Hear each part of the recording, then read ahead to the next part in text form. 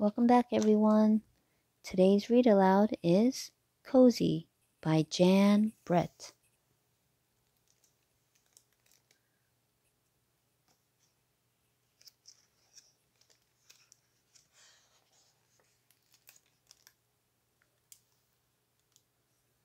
Storms rolled over the tundra when Cozy the muskox was separated from his herd. He was used to being with his family. His mother and father had named him Cozy because his silky coat was so soft and thick. Cozy braced himself against the wind, and his thick coat warmed him like a blanket.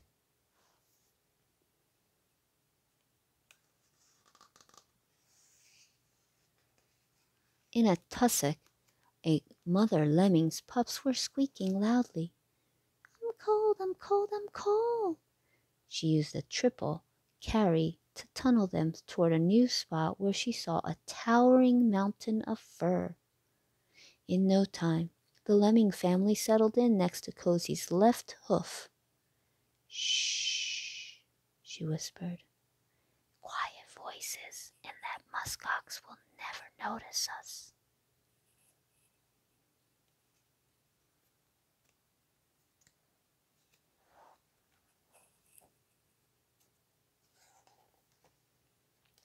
Snowshoe Hare, feeling chilly, had the same idea. Master Muskox, he asked politely, may I wait out the storm under the protection of your very thick coat? Cozy was happy for the company and well aware that a lemming family had snuck in. He said, Welcome, Snowshoe Hare, but mind those lemmings. Quiet voices and gentle thumping only.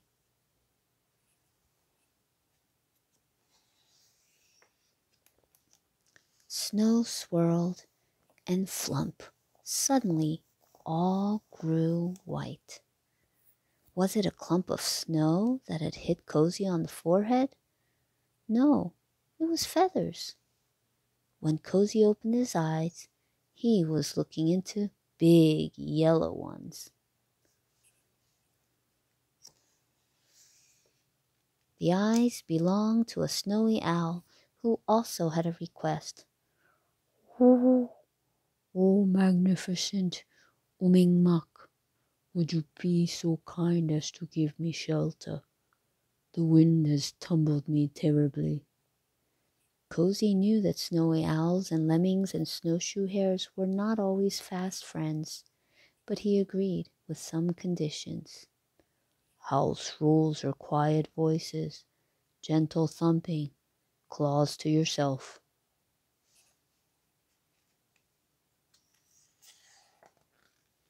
Arctic Fox's nose was turning blue.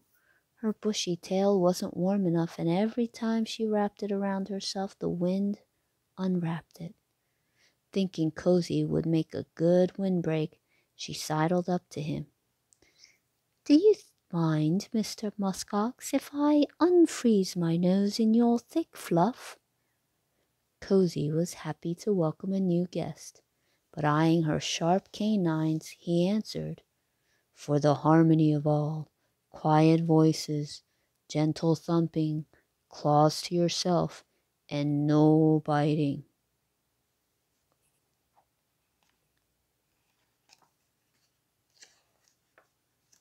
As winter went by, the storms grew worse. The wind blew and blew, and a low, humpy shape appeared, swaying and shuffling. Its coat was covered with ice balls. Sharky beast, it growled. I fell into an ice floe, and am chilled to the bone. Can you help me? Cozy was happy to invite the wolverine in, but added to the house rules.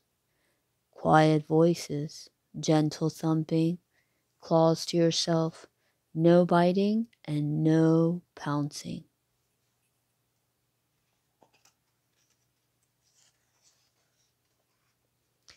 Cozy's new friends cleaned their coats, preened their feathers, napped, and were glad for their comfy shelter. But then Above the wind, the animals heard, "Yip, yip, yip, yip, yip, yip, yip, yip." A team of huskies, always on the lookout for a good thing, barreled into Cozy's big bulk, flinging the creatures in all directions. Their musher, a sea otter, looked on in dismay.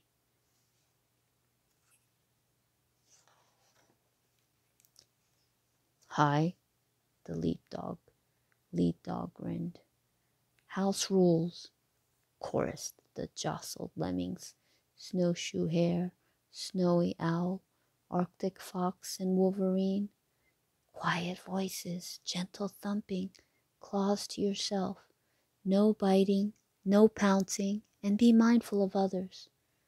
Cozy, wary of the lead dog, who looked a lot like a wolf, shook his horns to make sure the huskies understood.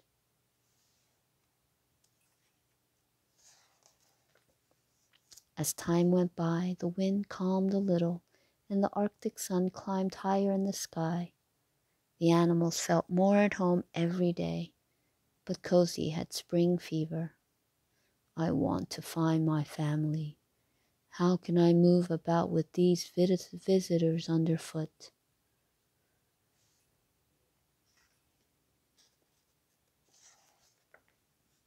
The house rules were stretched every day. When was a nibble a bite? When was a hoot quiet or loud? There was bumping, making faces, and nobody was saying, "I'm sorry."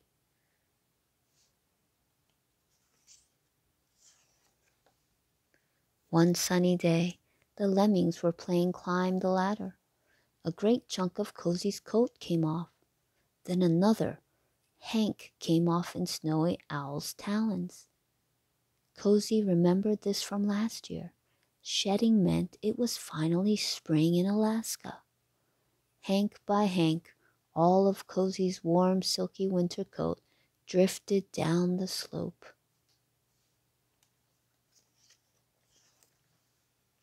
Cozy's lodgers started heading to their spring homes.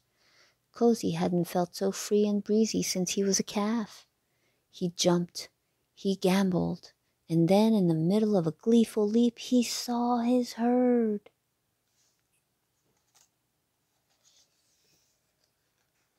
He ran to join his mother, his father, his sister, and his brother. "Where were you? We were worried," said his sister Fluffy. "We missed you," said his brother Snuggly. "I made some new friends," Cozy told them, "but it was nice to get back to musk ox ways."